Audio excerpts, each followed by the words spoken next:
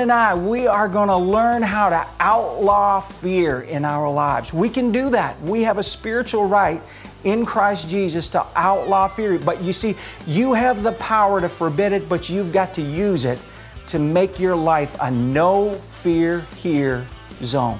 And I want to help you do that. I want the Holy Spirit to be able to have access to your life with His truth to help you make a no fear here zone in your life. You can do that, but you have to authorize that, and it requires faith. And you know, faith comes by hearing, and hearing by the Word of God.